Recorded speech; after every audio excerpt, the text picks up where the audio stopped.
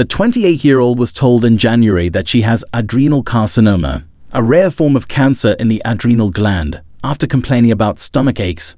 The cancer has spread to Anna's liver, kidney, and lung, and she had her first round of chemotherapy last month. According to TMZ, Anna showed off her new buzz cut and smiled at the camera in a selfie she posted on social media. She took the plunge after her hair began coming out in chunks due to the chemotherapy treatments. The mother of two has also been shopping for a wig. Anna's fans flocked to Reddit to share their emotional words of support. One wrote, "She's beautiful. Life isn't fair and she was never dealt a good hand. Prayers for her and her kids."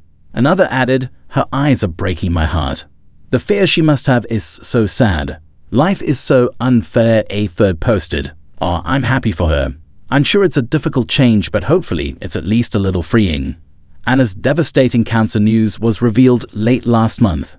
Her estranged mom June Shannon and her sisters are said to be very hopeful that she will recover.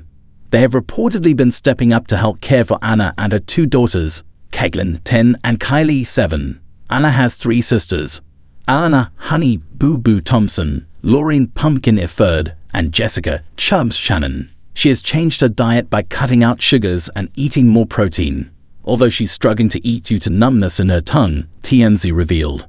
A source close to the family also claimed Anna's sleep pattern has changed due to the chemotherapy, meaning she's exhausted and sleeping in the day but having trouble with sleeping at night.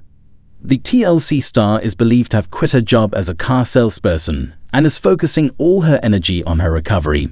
Anna has been estranged from June for many years, but did attend June's wedding to Justin Stroud in January. Anna previously told the US Sun that she has no relationship with June, who has never apologized for her past mistakes. Her bond with the TLC star broke after her mother rekindled a relationship with the man accused of molesting her as a child.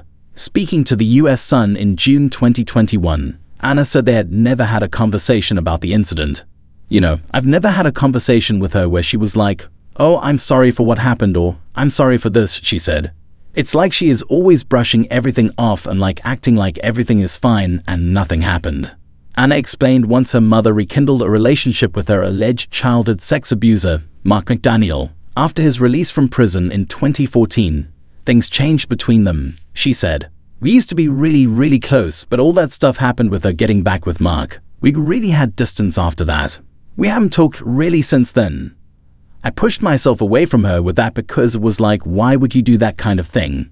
While she isn't close with June, it appears Anna remains in regular contact with her siblings. Anna was seen visiting Lauren in June 2022, just weeks after the birth of Lauren's twins, Stella and Silas.